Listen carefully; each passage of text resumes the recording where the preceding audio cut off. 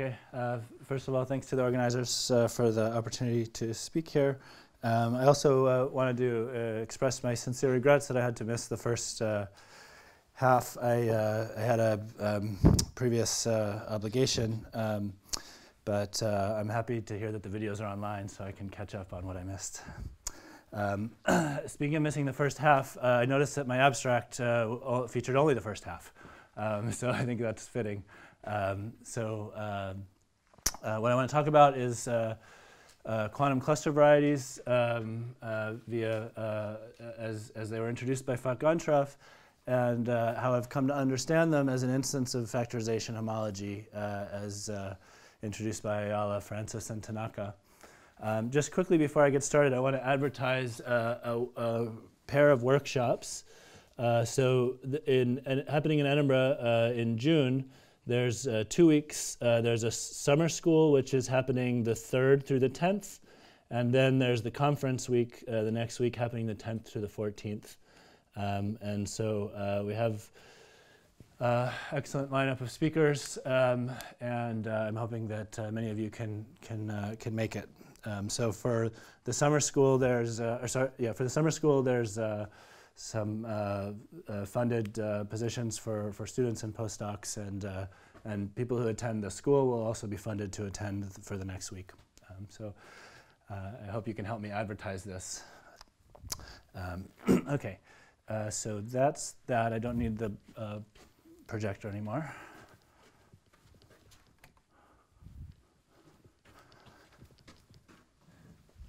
Okay, so I want to start by just recalling Gontreeff's construction.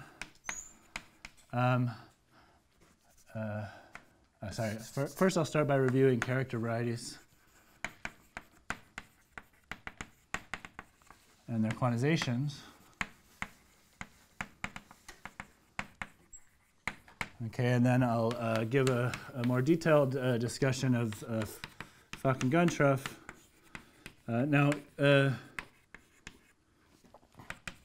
So these cluster algebras, quantum cluster algebras, they're really complicated. There's a lot to say about them, and in some sense, part of the point of this work is that I never really understood the axioms of cluster algebras, and I wanted to bypass those. So my presentation of Gontreff construction will be a bit biased and a bit abbreviated.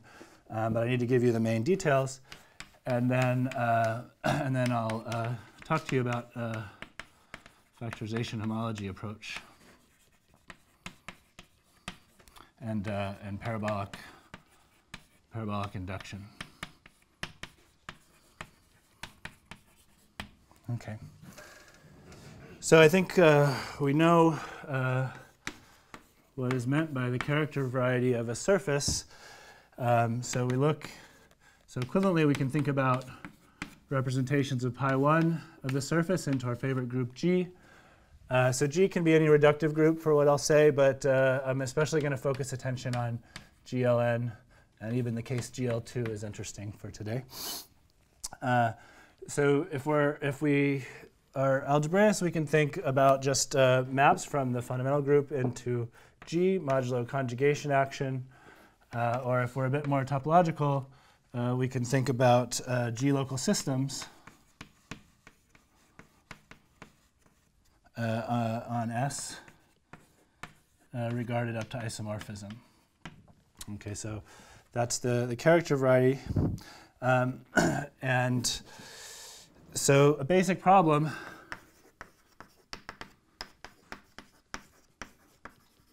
is this is singular in general.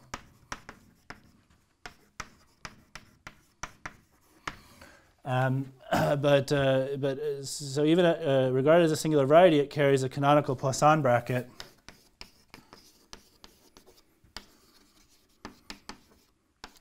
Vatia, Bott, and Goldman, which I imagine people here are familiar with. Okay, and so a long-standing question that's been answered in many different ways is sort of what's the right way to quantize this Poisson structure, taking into account the singularities and trying to do this in as natural a way as possible. So, so one way to deal with the singularities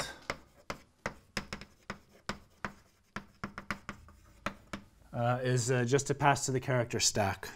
So, so consider, I'll denote it with an underline, the character stack.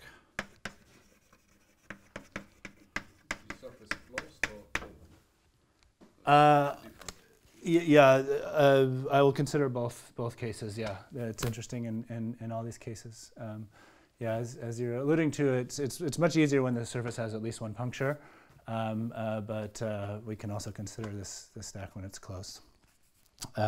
Indeed, when it's closed, then even working with the stack doesn't quite deal with the singularities. We also have to worry about taking derived intersections.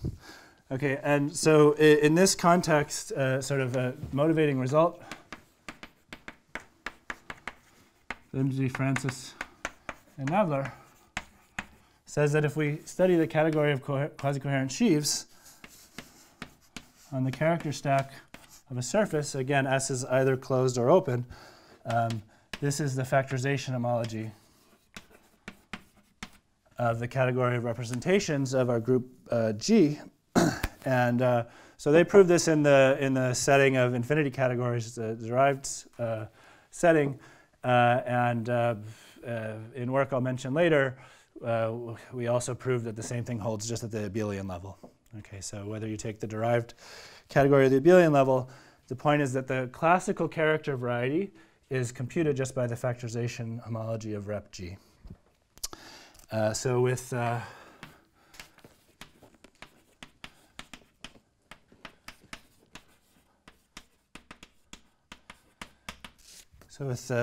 David Ben-Zvi, Adrian Brochet, and myself, we introduced a quantization, which I'll denote by ZQS. And the definition of this is just we take the factorization homology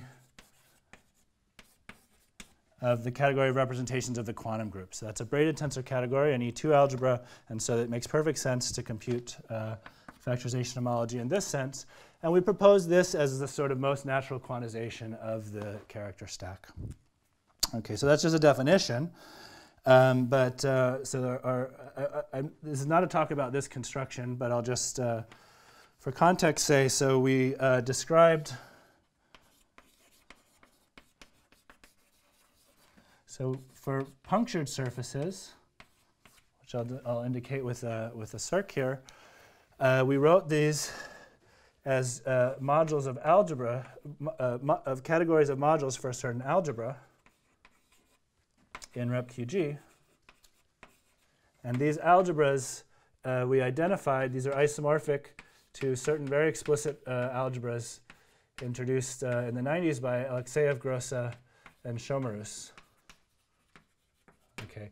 So when your surface is punctured, then the pi1 is just a free group. And so the character variety, the character stack is just a bunch of copies of G considered up to simultaneous conjugation action. And using that presentation, so first Fock and Rossley for punctured surfaces, they rewrote the Atiyah-Bott Poisson bracket in a way using classical R matrices.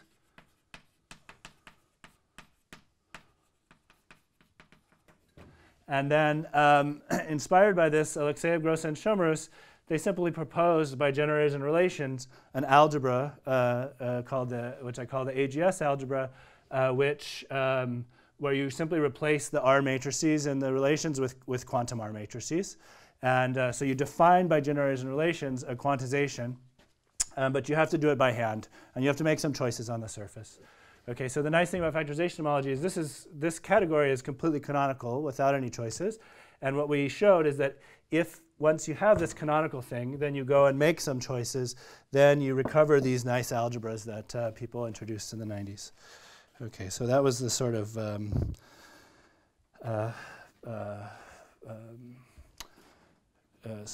story for punctured surfaces. For closed surfaces, I'll just say, I'm not going to really focus on this today, but we describe ZQ of S for closed surfaces via quantum Hamiltonian reduction.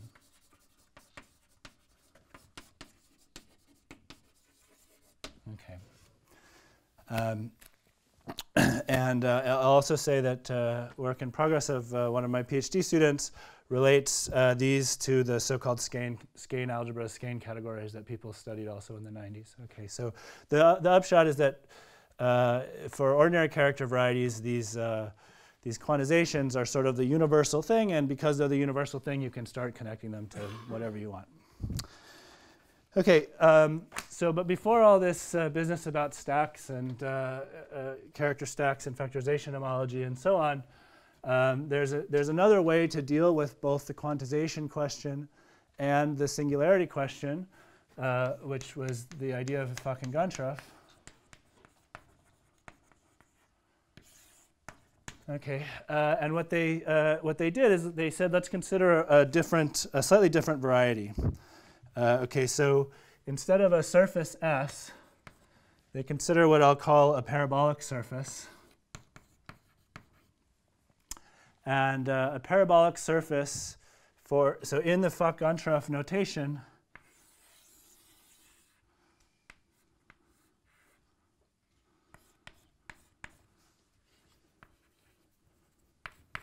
so in Fock-Gontroff notation, what I'm calling a parabolic surface, they would call, I think, a decorated surface.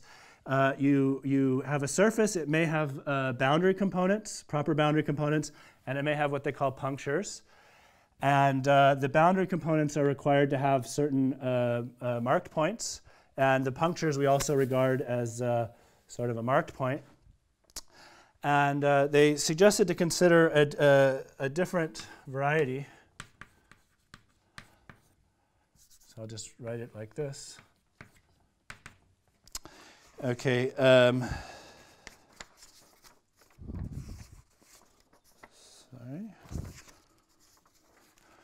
Right. And so what we consider is we consider G-local systems on S together with a reduction to the Borel at the marked points and a T-framing at the marked points.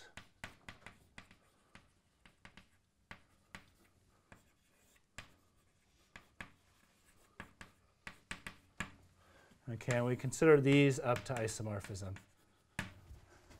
Okay, so if you're not a geometer, then this reduction to Borel might require some explanation. There's only really two cases to consider. Basically, this is some extra data that we attach. So if you have a mark point on the boundary, then this reduction to Borel is just the choice of a flag.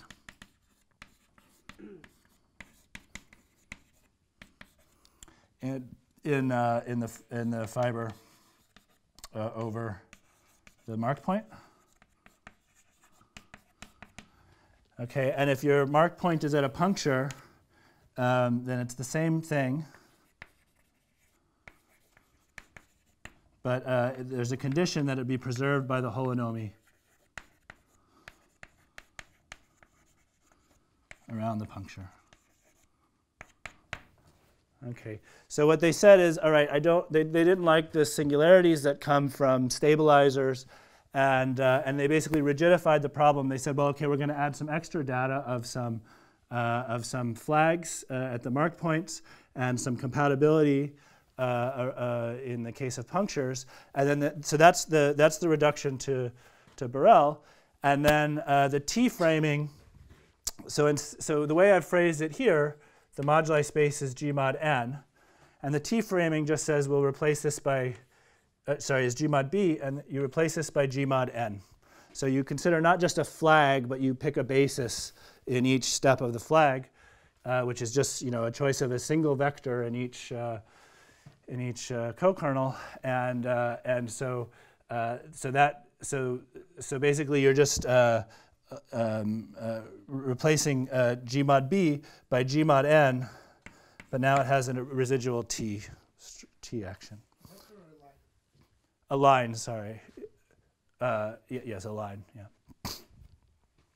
Well, no, sorry, a vector here, and if we quotient by that T action, then we only consider the line.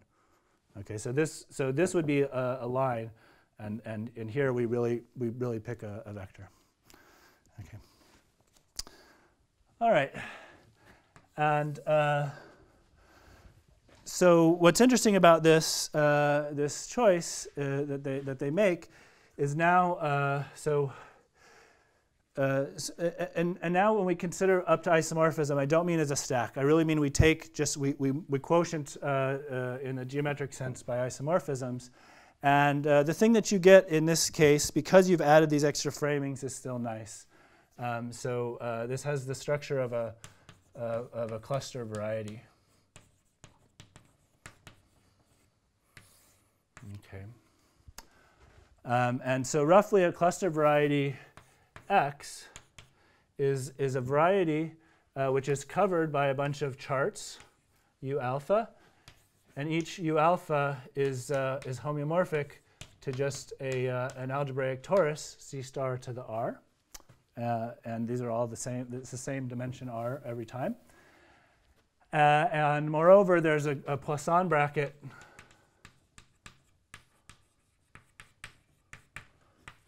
on X, which is quadratic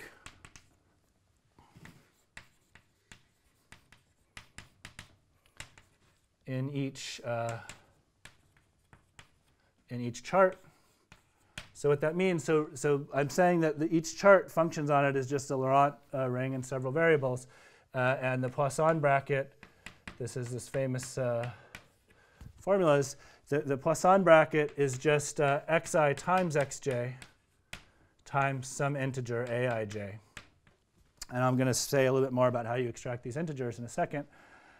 So the Poisson bracket is sort of is sometimes called log canonical. It's just the Poisson. So this is what you would expect if you're try and do sort of canonical Poisson structure on a torus for some matrix aij here. And so right, and so now if you have two of these different tori and you glue them together, the transition maps, they have to preserve this Poisson bracket in the suitable sense. And so that implies essentially, so that's almost, in a sense I don't want to get into, implies that the transition maps are these cluster transformations. Okay, so very specific ways that you change variables when you move between these charts. And so combinatorially minded people love to write down these formulas that I never understand. But it's really just encoding the fact that this Poisson bracket needs to be globally defined. All right, so let me explain just a tiny piece of how they construct these charts, and I want to do it just in the case of GL2. Okay, because I always found this procedure very mysterious, and I'm hoping that you will also find it mysterious. And then I want to explain why it's just what happens when you read the Ayala Francis Tanaka manual on factorization homology. I think that's interesting. Okay, so what you do is you triangulate your surface. So they say you first need to choose a triangulation. Okay, this to show you how bad I am at this. We'll pretend that's a triangulation. Okay, so you cover the thing with triangles, and the only stipulation is that the endpoints of the triangle need to be at one of your marked points, and that's it. Okay, so the endpoints of the triangles are at your endpoints. And so the first thing they do is they tell you what to do with the triangle. Okay, so let me show you. I will show you quickly just GL3 so you can see the difference, but then I want to move to GL2 2 for the rest of the talk. That's simply just because otherwise you have to get into the combinatorics of root systems and stuff. And for SL2, you see all the basic ideas without all the fuss. Okay, so what they would do is they would draw a triangle like this, and they draw some squares on the edges, and on the inside they draw a circle. And here for GL2, something nice which happens is that there are no internal ones. Okay, and then there's a certain quiver that they draw that sort of looks like the Triforce, if you're a Zelda fan. Okay, and so here it's just like so. And okay, so what you do to get these charts, the C star to the R, the chart associated to this has C star to the number of boxes, okay, plus the number of circles. Okay, so you have a variable for each one of these things, and then those AIJs are just coming from the adjacency matrix of the quiver that I've drawn here. So they're like plus minus 1 or 2 depending, or more. So I've only drawn without repeated edges, but you're allowed to have multiple edges stacking, okay? And so the AIJs are just this thing. So they tell you that they just declare from the sky that this is what you should do to a triangle. And then they say that when you glue two triangles together along some edge, so let me again just do GL3 and GL2. What happens when you glue along two triangles along an edge is that these square ones that you've glued, they now become circles. And you still have the circles that you had before. And then the edges that you, and the squares remain squares. So in SL2 already you get now a circle here. And there's a simple calculus for how you fill in a quiver here, which I won't go into. But so you basically just glue these quivers together, and so in their terminology, these squares are called frozen, and the circles are, I guess, unfrozen. Okay. All right, so you keep doing this, you keep gluing these triangles together, and then in the end what you get is basically you get a quiver, some complicated quiver that you've drawn on your thing that's somehow in some way related to your triangulation, and then only on the boundaries do you ever get these frozen things because you've glued all the internal edges together, and so you just have this boundary here. Okay.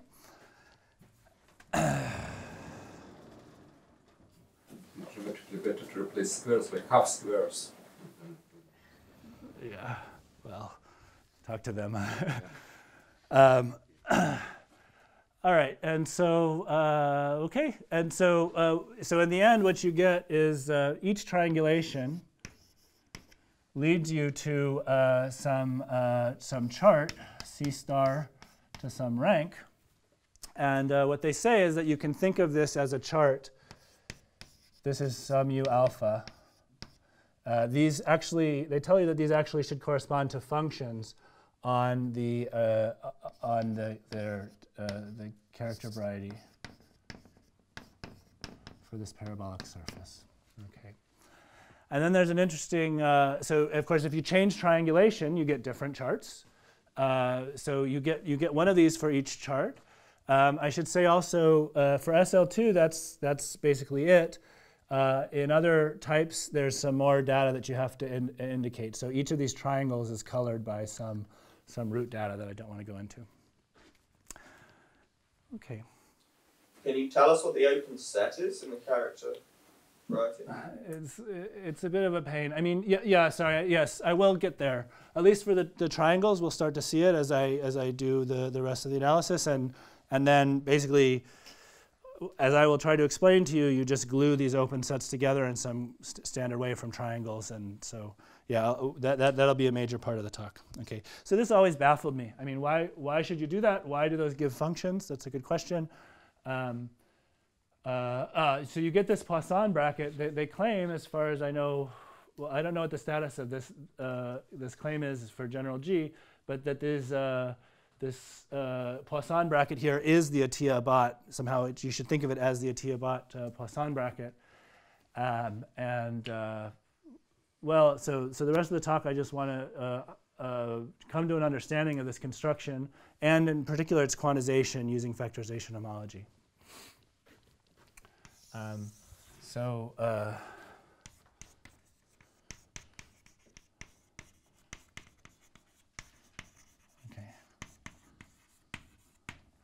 So I kind of gave myself an easy job because I wanted to convince you this was confusing, so I just have to do a bad job explaining it. And I think I've done well. Right, I should say, right, before I go on though, the point, so for them a very important point of this simple Poisson bracket is that when you quantize such a Poisson bracket, you simply say that xi, xj equals q to the aij, xj, xi. If you think about that, that's a sort of obvious quantization of this thing. And so their quantization of these character varieties that they proposed is what they call a quantum cluster ensemble. You don't say sort of once and for all what the quantum gadget is. You say what all these charts are, and then you quantize all the change of variables between the charts, and you just declare that whole system of all these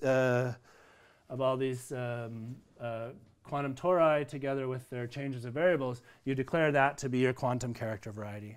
Okay, so I would like to understand how to connect that to these to this character stack story, and I just want to give one piece of motivation why this is not just me revisiting the 90s. So Demofte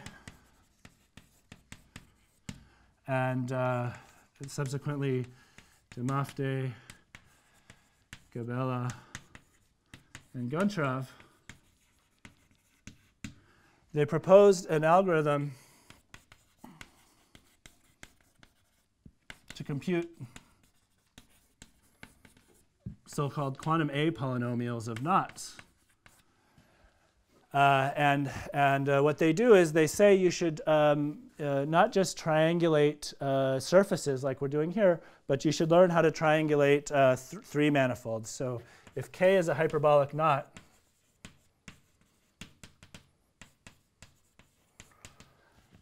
they explain that if you look at the complement of this knot, this can be tiled by ideal tetrahedra. And an ideal tetrahedron is something like this. So it's a tetrahedron. But at the ends, there are these facets. And these, so you can tile the complement by these facets, and the point is that the union of all these facets, the facets, is a triangulation of the torus.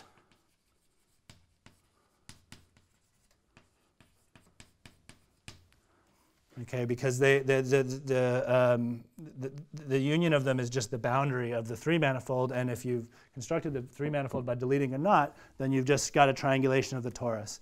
And then they say, well, we can now take this triangulated torus, do Goncharov description, and we get all these nice quantum tori.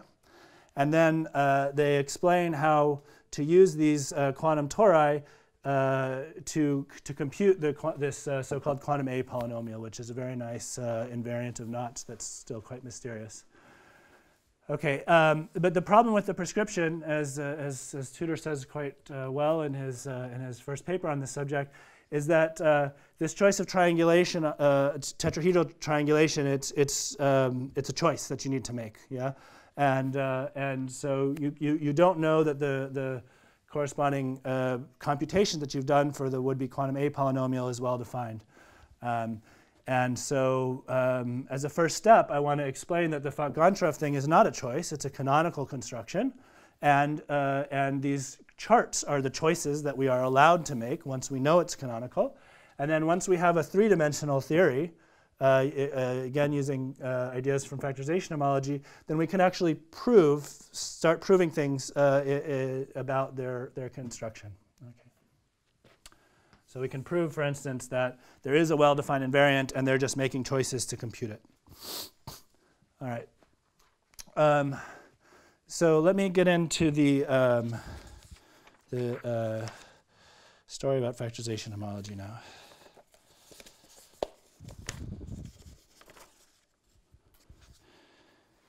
Okay, so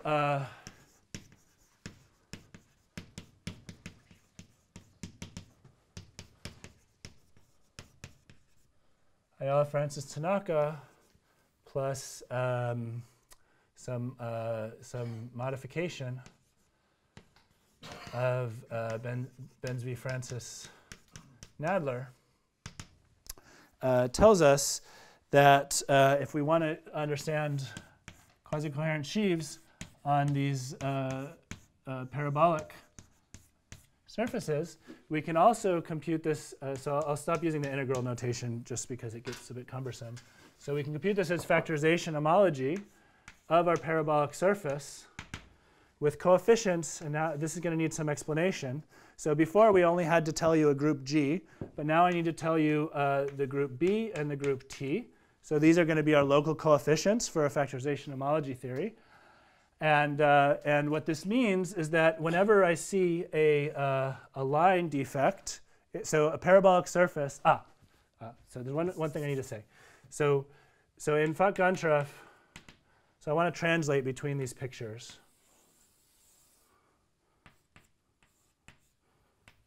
So you had punctures and mark points. Okay, and so to connect to factorization homology, we just have to do a sort of trivial change of perspective. So if I see a marked point, I'm just going to replace that by a line, a contractible curve. I'm going to label the curve by B. I'm going to label the inside by T. And the bulk of the surface is labeled by G. And similarly, when I see a marked point, I'm going to grow that into a little line here. And I'm again going to mark that by G, that by B. The bulk is always G, and the inside is T.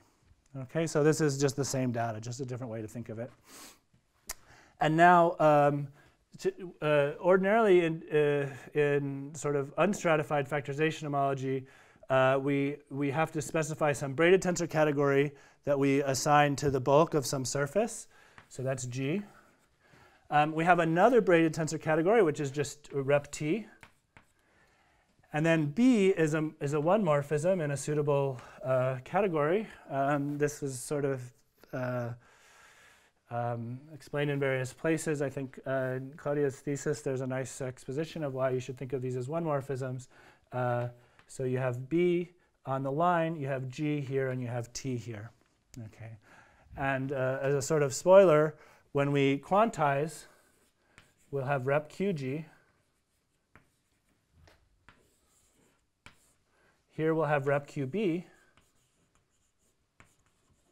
and here we'll have rep QT. And there's something you need to check, which is that rep QB has the structure to be an interface between rep QG and rep QT. This is sort of classical. Some way, the way you construct the R matrix for rep QG is a sort of quantum double of rep QB. And you trace through that, that tells you that this is a morphism between these two braided tensor categories. It's the kind of thing that you can mark here. All right. Sorry. Yeah. What does this picture mean? So, what does what picture mean? I mean, just the one I have at the bottom. So somehow it's this one. Yes. Yeah. So in stratified factorization homology, you consider a stratified, let's say, surface. So this is a stratified surface. The principal strata I need to label by some local coefficients. Those local coefficients are some E2 algebra. This is what we learned from Ayala Francis Tanaka. And the one-dimensional strata are what's called a locally constant factorization algebra on this stratified space. So and the idea is that somehow, the idea is like every point on this stratified surface either looks like this thing, or this thing. So this thing is what tells us what to do with points like this. In the sense that RepQB is treated just monoidal category, not braided, yeah? It's not braided, that's a good point, but it's, so let me say more specifically what we need from RepQB. We have a braided tensor functor from RepQG, tensor RepQT, with the reverse braiding to the Drenfeld center of RepQB. So this is what's sometimes called a GT central monoidal category. So it's not just a monoidal category. It has to have these anchor maps down to RepQB. And these, so the first map here, this is just from RepQG to RepQB, that's just the forgetful functor. From RepQT to RepQB, that's just the pullback under the projection. And then I'm claiming that this has a canonical central lift, which comes from the quantum double construction to give you a braided tensor functor like this. And so yeah, I'm getting these questions. This structure right here of a pair of braided tensor categories, a monoidal category, and a functor to the Drenfeld center, that is what one unwinds to be the allowable local coefficients for a one-dimensional defect between between two E2 algebras. Okay, and so right, I didn't give a formula for factorization homology because I'm sort of taking that as given in this audience, but I'll say that the idea is the same as you do for ordinary factorization homology. For ordinary factorization homology, I would sort of cover this thing by disks, and then I would correspondingly have some sort of co-limit that I need to compute, and I would compute that in the category of categories, two-category of categories. Here as well, we cover this thing by disks, but now there are 3 types of disks. And so we write some, this thing is just defined as some co-limit of all the ways of embedding these 3 kinds of disks and their disjoint unions into S. And then we have some term which is just RepQG to the number of G disks, RepQB to the number of B disks, and RepQT to the number of T disks. So basically these, so every time that we would give a partial covering of this by these 3 different types of disks, we would write down the corresponding categories. And then we take a co-limit in categories and we get some answer. Okay. So if that sounds like hopelessly abstract, somehow the whole point of my research program is that using tools from quantum groups, you can actually unwind this and make it quite explicit. That's what I'd like to do. That's what we already did in the unmarked case with Bensby and Brochet, and that's what I'd sort of like to do now in the parabolic case. Okay. No, it is the same as a. It has a different braiding. It's the same as a monoidal category, but it has the quadratic, the standard quadratic pairing giving you the braiding. And that's important. I mean, to get this structure, you have to fix that particular one. Absolutely. All right. So it is sort of implicit. So the definition with Ley, Schrader, Shapiro, myself. Just completely following what we did with Bensby and Brochet is the quantum invariant we just defined to be the factorization homology of the parabolic surface with RepQG, RepQB, and RepQT. I do apologize for sort of skipping over this this sort of calculus, it would be a whole lecture in itself, and we wouldn't get to the punchline in that case. No, you start with, so in factorization homology, you start with an E2 algebra in whatever, and you end up with just an object in whatever. So here we started with a braided tensor category, which is an E2 algebra in categories, and at the end we just get a category. Precisely, the braiding comes from symmetries of a disk, and if you take a general surface, it doesn't have the same symmetries. Okay, so what I want to explain now is some examples. So they're the most important examples. So let's look at, okay, so this thing, this is just rep QB by construction, and I'm going to call this conf1. So this is ZQ of conf1. And in general, the first class of examples I want to give you is where we take a disk G, and we put n of these little parabolic induction and restriction things around the boundary. So that's conf n. And of course, here I'll stop worrying about G or rep QG. I mean, you can treat the classical and the quantum story in the same breath. That's the whole point. So this is conf n. So I have a parabolic restriction along each of these things and a T framing. All right, so if you think about this, all this is saying is that conf n as a stack is just G mod n cross G mod n. So the number of mark points, that's just the fact that I have to fix a framed flag at each point. That's by definition. And then when we consider it up to isomorphism, I want a quotient by the G action, which is just simultaneously changing the trivialization on the left, and by the T to the N action, the torus acts on the right. Rather, I don't want a quotient by this, I want to just remember it. So in this business, it's... Yeah, in case why do you have G mod N or G mod B? Right, because I think you missed this, so... so one saying but you wrote the reduction to B. Yes, the reduction to B and a T framing. I think that was before you arrived. Yeah, this is an important point. It's not such a big deal, but it's necessary.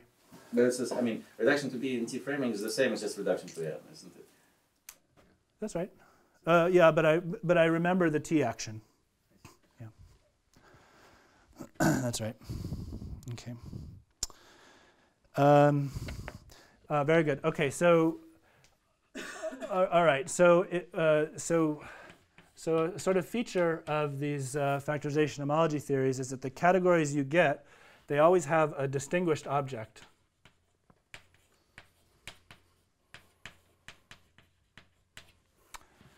And so, in fact, this distinguished object is the one which gave rise to these IHES algebras, and that's somehow a big important point for me.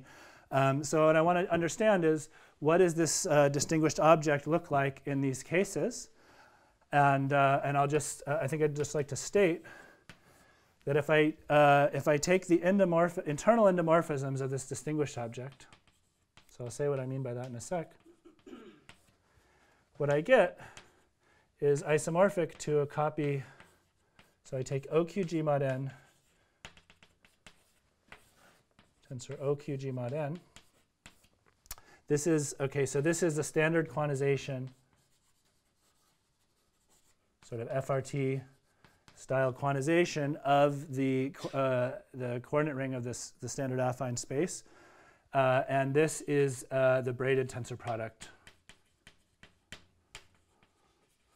of algebras. And this all takes place in rep QG tensor rep QT to the n. Okay. And now I can explain what I mean by internal endomorphisms.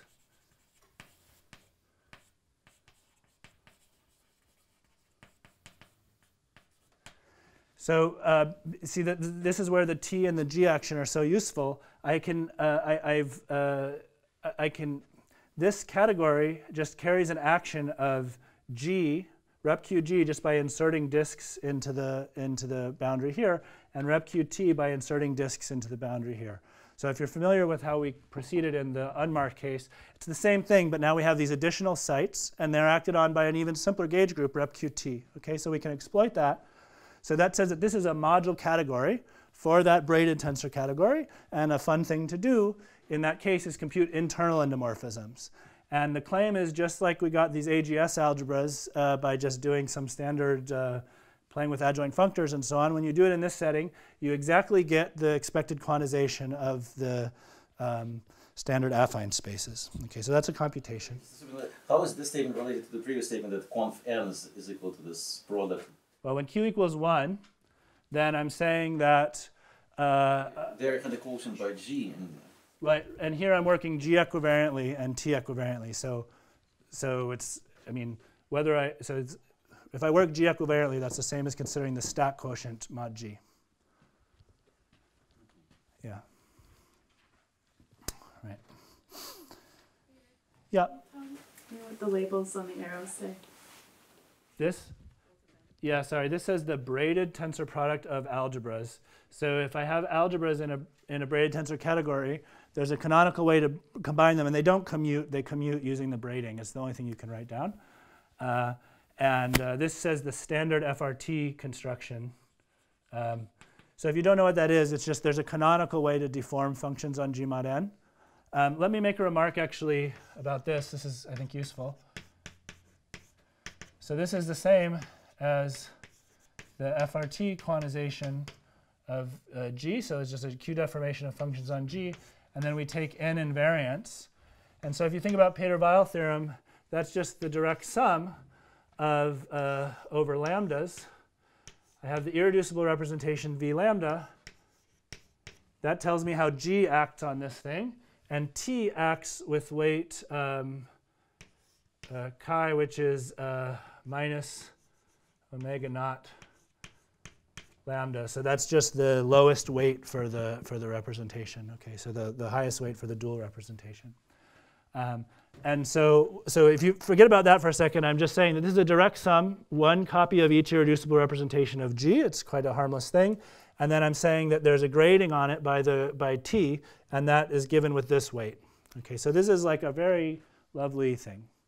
And when you multiply coordinates, it couldn't be easier.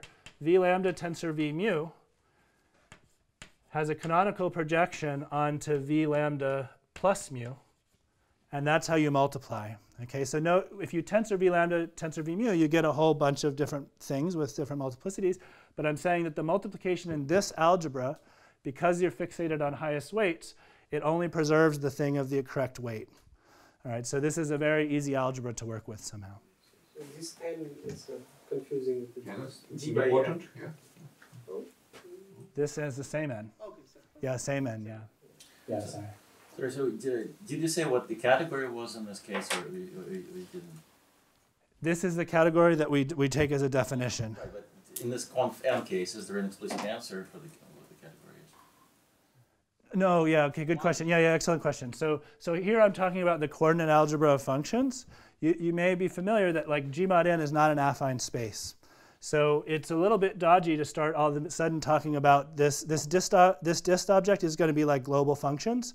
But let me remind you that that's the same thing that happens in Gontreff.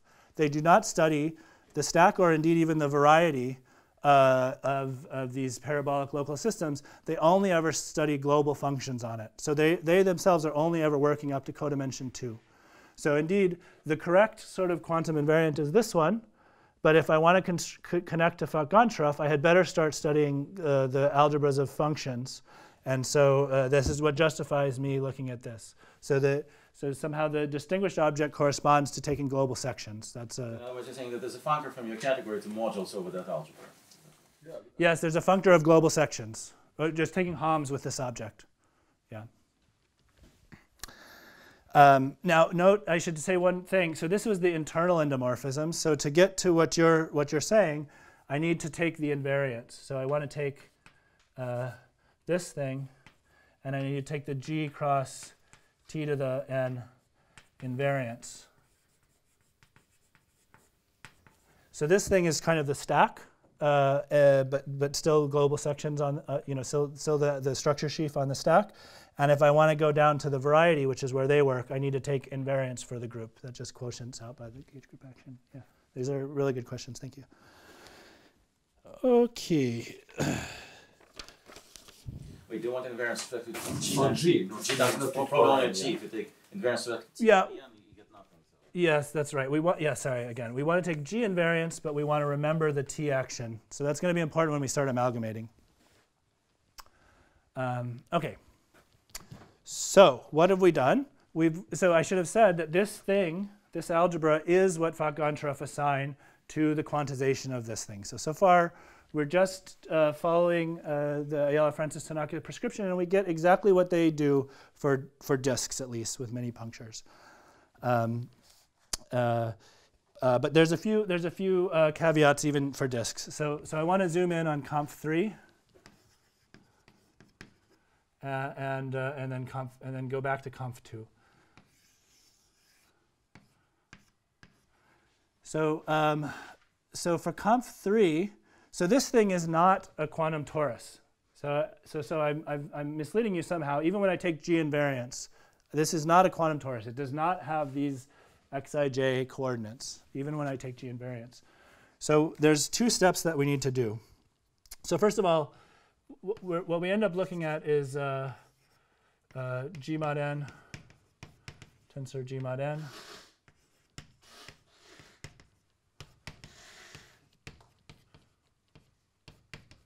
Okay, and that's just the sum of V lambda, tensor V mu, tensor V nu.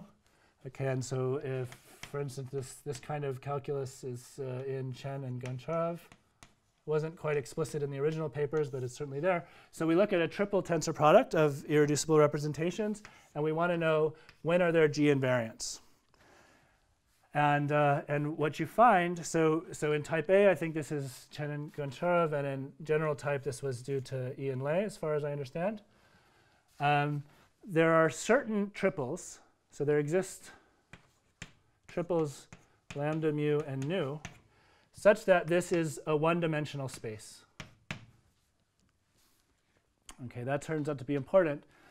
Okay, since this is a one-dimensional space, even when we quantize, it means that these things will Q commute. So these guys, this algebra is not a quantum torus, but when we take G invariance and we consider these guys, they Q commute. So that means there's some basis in which they just commute by powers of Q.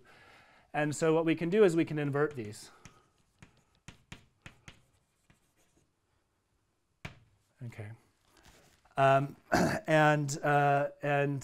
claim is that once we invert these, so the two-step process is we invert,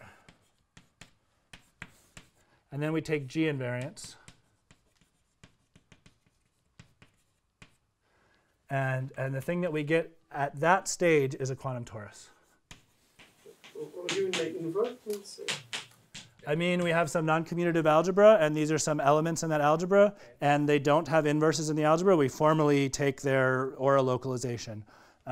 It's very useful if you're considering Aura localizations to have Q commuting things, because then you can just not worry about fractions. You just have sort of non-commutative fractions. Okay. All right. All right. So there's some classical geometry here, which is if I consider triples of flags.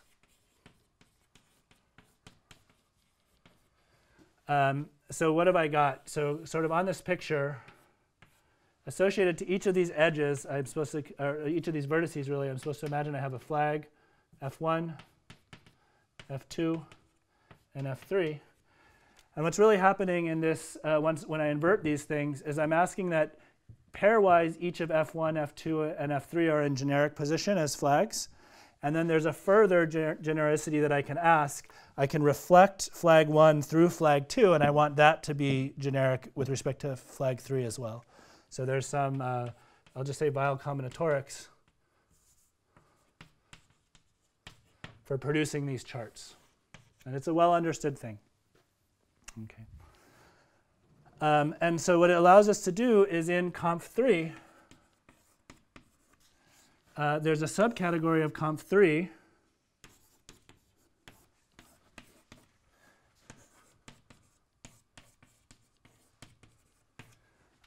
which is just generated by this algebra. So I take that algebra, let me call it A, and I invert these elements. I invert these guys, and I consider modules for that thing in rep QG. Of Qt to the n, which is to say I just look at a subcategory where these operators happen to act invertibly. So it's a subcategory of here. And I should have mentioned, by the way, already for conf2 there's something similar going on. So conf2 contains, let me just say classically, so conf2 is G mod n, and then I look at the T cross T action, and I have the G action. And there's an open subset in here. So this is conf2. There's an open subset where the two flags are in generic position. And if I look at QC of conf2, tilde as a stack, this is just a monoidal category, which is rep T. And I want to stress something here. In the formalism, I was discussing with Sasha Braverman that this can be rep QT for the disk. But here, this is only monoidal. So I just mean rep T. So I'm claiming that there's a non-obvious equivalence. There's a monoidal subcategory of QC conf2, which is just rep T. And when we quantize, that remains rep T. So I'll write it this way. ZQ conf T is a monoidal category rep T. All right, so that's conf2, and that corresponds to this picture here. All right, so we're getting. This is a subcategory. This is a subcategory. It's a monoidal subcategory. It corresponds to an open substack of the classical gadget. Okay, I'm running a bit short on time. Where are the erasers?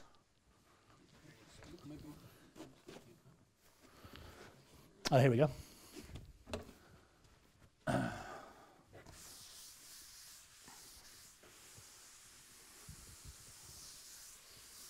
Okay, so I think I'll just have time to explain. So, okay.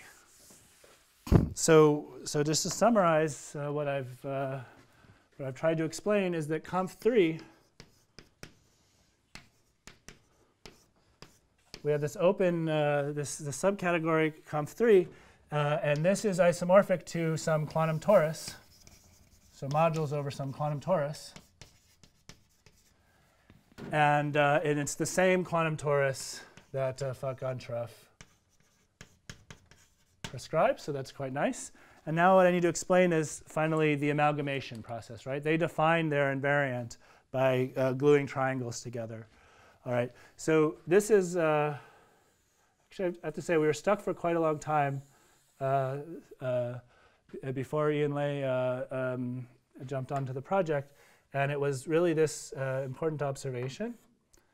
So suppose I look at conf4. So you should think of that as a quadrilateral in Falk-Gontreff picture. And I want to decompose that into triangles. So pictorially, I want to draw a line like this. Okay. And now Ayala, Francis, Tanaka tell us we have excision for gluing along cylinders. And here, the cylinder that we're gluing along, so here's an obvious statement. This is a union of this triangle, union over this triangle. So why are you drawing two vertical lines? This is the cylinder that we're going to glue. This is the interval direction, and this is the direction. And what are we gluing over? We're gluing over this thing. So that's conf3, that's conf3, and that's conf2. All Okay, so it's just a fact of life that the invariant, say, this is just one example, ZQ comp 4 is by excision just ZQ of comp 3 tensor with ZQ comp 3 over ZQ comp 2. Okay, and this is hard. This is a stack that we somehow, non-commutative stack that we don't understand, but we can now look at the tildes. Okay, and the tildes we do understand. This is a quantum torus, this is a quantum torus, and this is just rep t. So what that says in words is that these frozen variables, when we tensor over something which is just representations of a torus, and then we take t invariants for that torus, what it exactly prescribes is that we multiply these two things together, and we force that we restrict to the degree 0 subalgebra. And so taking this is rep t even when we quantize, and this procedure, so excision from excision follows the amalgamation prescription of Funk-Ontroff. So I'm already out of time. Let me just say that for a general surface, we just write down a canonical formula, and when we compute it, we get exactly the cluster charts that were predicted by Funk and Gontroff. Thank you.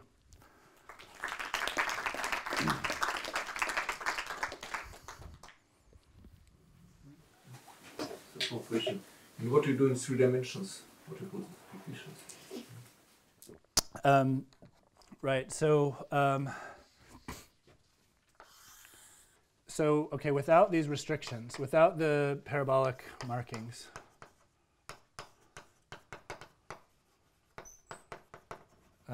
we showed with Brochet and Noah Snyder, using work of Claudia's and of Rune Haugseng, we showed that there's a 3D TFT that extends factorization homology. Okay, so you have this coborism hypothesis. You need to check some axioms, and we check those. In what general, I mean, like, start factorization homology of what? So the claim is that if you take any rigid braided tensor category, it lives canonically in some 4 category of such, and it's 3 dualizable as soon as it's rigid. Rigid is all you need. So this echoes some results of Schoenmer-Pries, Douglas, Schoenmer-Pries, and Snyder for tensor categories, and it's the braided analog of that. So to define that 4 category, that's where we need Claudia and Theo Johnson-Fried and Rune Haugseng's work. But then you just read the manual, you check some axioms, and you see that you have 3 dualizability as soon as you have rigidity. So now, as I've said, rep QB serves as a 1 morphism from rep QG to rep QT in that same 4 category. And so in order to sort of consider not just a 3-dimensional TFT, but a 3-dimensional TFT with these defects, we need to understand dualizability.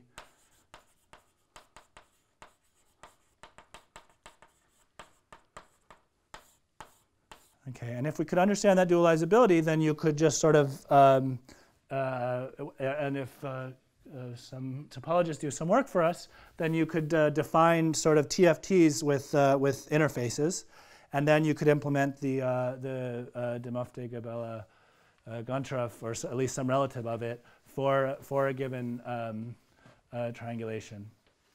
So one direction is that you'd like to know that you can make sense of some sort of drawing where you have sort of G out in space, T out in space, and B along some plane. And so there's some hard technical work that needs to be done there. Another approach I should say is that inside any parabolic surface, you can just cut away all of the parabolic bits, and then you just get a G surface, a surface colored by G, and you can just try and do TFT with that instead.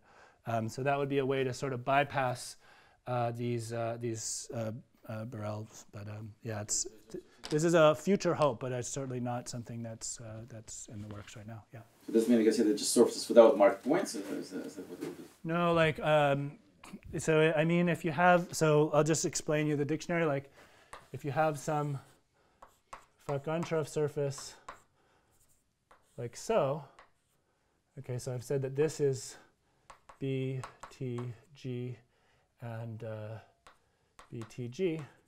Well, what I can do is I can just look at the sub-stratified surface where I just cut away all the stuff that I don't like about T. So there's just a subsurface in here that has no markings, but I can regard it as a parabolically marked surface just in a trivial way. And this gives me functors from our usual character variety that we studied with David and Adrian.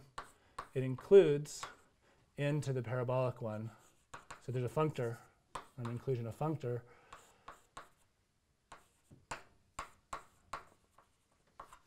Okay, and it comes from, in fact, what it tells you is something that people knew in some cases classically, which is that the IHES algebras have cluster embeddings. So this is something you can try to do by hand. You can take some random non-commutative algebra and try and embed it as a subalgebra of a quantum torus. And by thinking about this picture, you get that the IHES algebra associated with this punctured surface embeds into the corresponding cluster ensemble, and so that's another thing you can do, yeah.